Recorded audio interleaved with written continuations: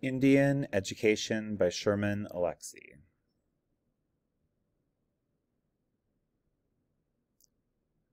First grade.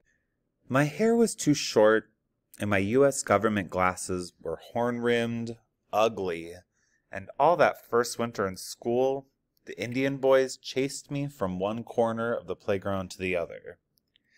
They pushed me down, buried me in the snow until I couldn't breathe. Thought I'd never breathe again.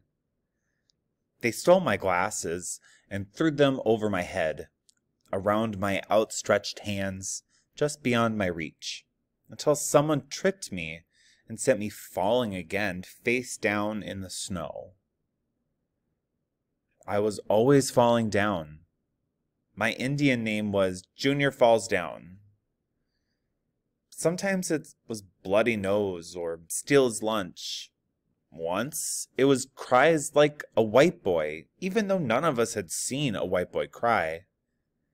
Then it was a Friday morning recess, and Frenchie Sajan threw snowballs at me while the rest of the Indian boys tortured some top-off yacht kid, another weakling. But Frenchie was confident enough to torment me all by himself, and most days I would have to let him. But the little warrior in me roared to life that day and knocked Frenchie to the ground, held his head against the snow, and punched him so hard that my knuckles and the snow made symmetrical bruises on his face. He almost looked like he was wearing war paint. But he wasn't the warrior, I was. And I chanted, "It's a good day to die! It's a good day to die!" all the way down to the principal's office. Second grade. Biddy told, missionary teacher, red-headed, and so ugly that no one ever had a puppy crush on her, made me stay in for recess 14 days straight. "Tell me you're sorry," she said. "Sorry for what?" I asked. "Everything," she said, and made me stand straight for 15 minutes, eagle-armed with books on each hand. One was a math book, the other was English, but all I learned was that gravity can be painful. For Halloween, I drew a picture of her riding a broom with a scrawny cat on her back. She said that her God would never forgive me for that. Once she gave the class a spelling test, but she set me aside and gave me a test designed for junior high students. When I spelled all the words right, she crumbled up the paper and made me eat it. "You'll learn respect," she said. She sent a letter home with me that told my parents to either cut my braids or keep me home from class. My parents came in the next day and dragged their braids across Betty Towell's desk. "Indians, Indians, Indians," she said with capitalization. She called me Indian, Indian, Indian, and I said, "Yes, I am Indian, Indian, I am." Third grade. My traditional Native American art career began and ended with my very first portrait, Stick Indian taking a piss in my backyard. As I circulated the original print around the classroom, Mrs. Schluter intercepted and confiscated my art. Censorship, I might cry now. Freedom of expression, I would write in editorials to the tribal newspaper. In third grade, though, I stood alone in the corner, faced the wall, and waited for the punishment to end. I'm still waiting. Fourth grade. "You should be a doctor when you grow up," Mr. Schluter told me, even though his wife, the third grade teacher, thought I was crazy beyond my years. My eyes always looked like I had just hit and run someone. "Guilty," she said. "You always look guilty." "Why should I be a doctor?" I asked Mr. Schluter. "So you can come back and help the tribe. So you can help heal people." That was the year my father drank a gallon of vodka a day. And the same year that my mother started 200 different quilts but never finished any. They sat in separate, dark places in our HUD house and wept savagely. I ran home after school, heard their Indian tears, and looked in the mirror. Dr. Victor, I called myself. Invented an education, talked to my reflection. Dr. Victor, to the emergency room. 5th grade. I picked up a basketball for the first time and made my first shot. No, I missed my first shot. Missed the basket completely, and the ball landed in the dirt and sawdust. Sat there just like I had sat there only minutes before. But it felt good. That ball in my hands, all those possibilities and angles. It was mathematics, geometry. It was beautiful. At the same time, my cousin Stephen Ford sniffed rubber cement from a paper bag and leaned back on the merry-go-round. His ears rang, his mouth was dry, and everyone seemed so far away. But it felt good, that buzz in his head. All the colors and noises. It was chemistry, biology. It was beautiful. Oh, do you remember those sweet, almost innocent choices that the Indian boys were forced to make? 6th grade. Randy, the new Indian kid from the white town of Springdale, got into a fight an hour after he first walked into the reservation school. Stevie Flett called him out, called him a squaw man, called him a pussy, and called him a punk. Randy and Stevie and the rest of the Indian boys walked out into the playground. Throw the first punch, Stevie said as they squared off. No, Randy said.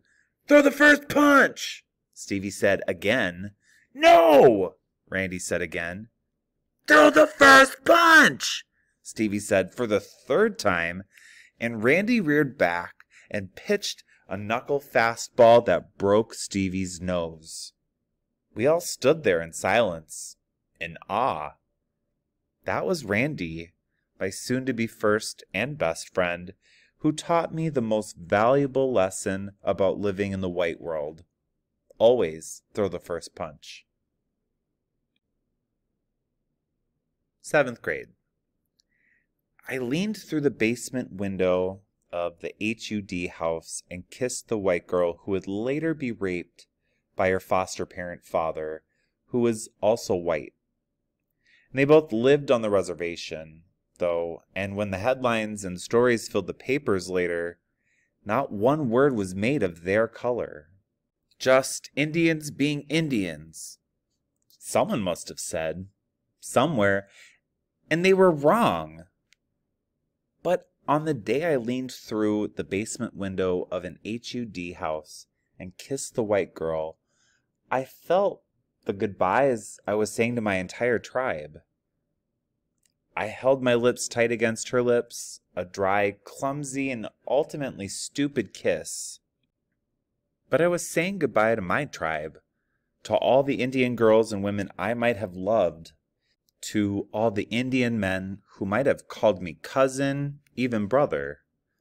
I kissed that white girl, and when I opened my eyes, she was gone from the reservation. And when I opened my eyes, I was gone from the reservation, living in a farm town where a beautiful white girl asked my name. Junior Plotkin, I said, and she laughed. After that, no one spoke to me for another 500 years. 8th grade. At the farm town junior high, in the boys' bathroom, I could hear voices from the girls' bathroom, nervous whispers of anorexia and bulimia. I could hear the white girls' forced vomiting, a sound so familiar and natural to me after years of listening to my father's hangovers. Give me your lunch if you're just going to throw it up, I said to one of those girls once. I sat back and watched them grow skinny from self-pity. Back on the reservation, my mother stood in line to get us commodities. We carried them home, happy to have food, and opened the canned beef that even the dogs wouldn't eat. But we ate it day after day and grew skinny from self-pity. There is more than one way to starve. 9th grade. At the Farmtown High School dance, after a basketball game, in an overheated gym where I had scored 27 points and pulled down 13 rebounds, I passed out during a slow song. As my white friends revived me and prepared to take me to the emergency room where doctors would later diagnose my diabetes, the Chicano teacher ran up to us. "Hey," he said, "what's that boy been drinking? I know all about these Indian kids. They start drinking real young." Sharing dark skin doesn't necessarily make two men brothers. 10th grade. I passed the written test easily and nearly flunked the driving, but still received my Washington State driver's license on the same day that Wally Jim killed himself by driving his car into a pine tree. No traces of alcohol in his blood. Good job. Wife and 2 kids. "Why'd he do it?" asked a white Washington State trooper. All the Indians shrugged their shoulders and looked down on the ground. "Don't know," we all said.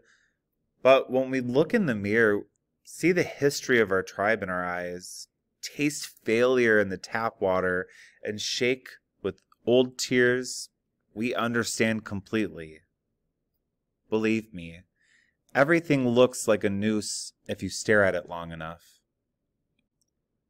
11th grade. Last night I missed 2 free throws, which would have won the game against the best team in the state.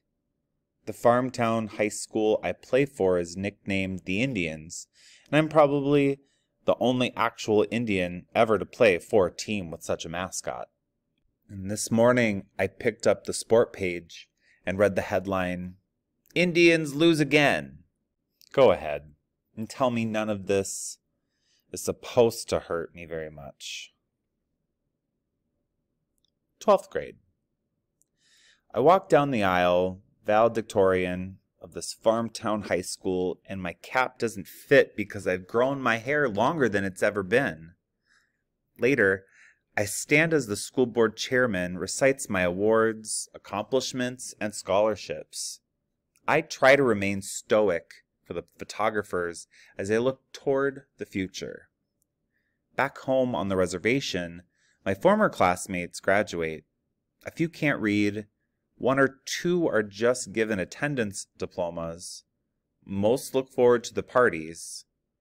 The bright students are shaken, frightened because they don't know what's to come next. They smile for the photographer as they look back toward tradition. The tribal newspaper runs my photograph and the photograph of my former classmates side by side. Postscript. Class reunion. Victor said, "Why should we organize a reservation high school reunion? My graduating class has a reunion every weekend at the Powwow Tavern.